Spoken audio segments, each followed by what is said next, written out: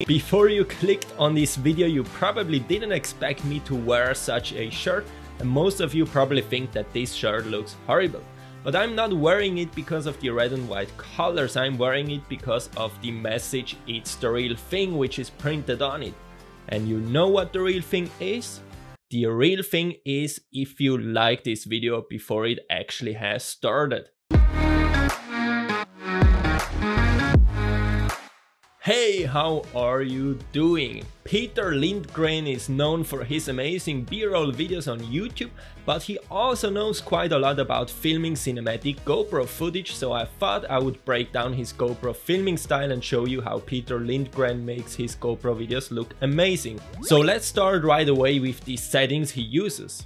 Peter uses for his cinematic GoPro shots 4K with 60 frames per second and a wide field of view. He didn't use linear because at the point he made his GoPro video there was linear not available yet for 4K 60. Then he sets his color profile to flat, turns protune on and lowers the sharpness. So that's how those settings I just showed you look like if they are unedited. So that's 4K, 60, flat color profile and a low sharpness, and that's how it looks like.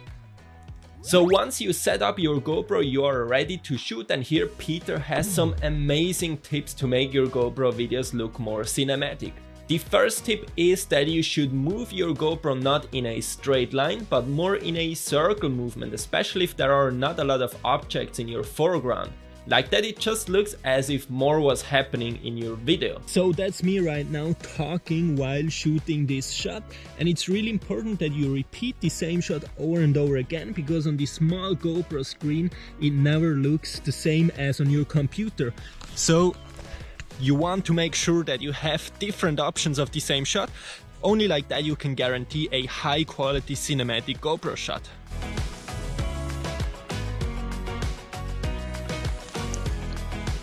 So this curve movement is also not really simple, just try it a few times and then I'm sure you get the shot. And I'm actually wondering if I should open a second YouTube channel just for fishing videos. As you can see, that's my fishing outfit, so I can go fishing later. And I'm curious if you actually would like to see those videos. I know there are some fishermen on the channel, but yeah, let me know in the comments if you would like to see them and if I should open a separate channel or just upload them directly on this one. Then the second tip is to rotate your camera to hide all those jitters which happen if you shoot handheld. In my opinion, it not only helps to make your videos look more stable, but it also helps to make your shots look more interesting.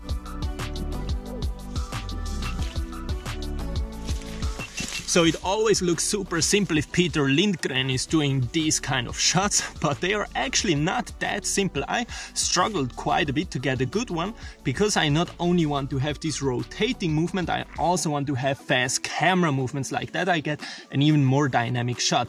I think my shots turned out great. I haven't seen them yet, only on the small screen they look good, but on the computer we will see the real results. But I think they turned out pretty well, I would say. Then third, he places his GoPro a lot of times close to the ground and moves it forwards or backwards. He didn't explain why he does that, or I just missed it, but I guess it's that your GoPro shots look more dynamic.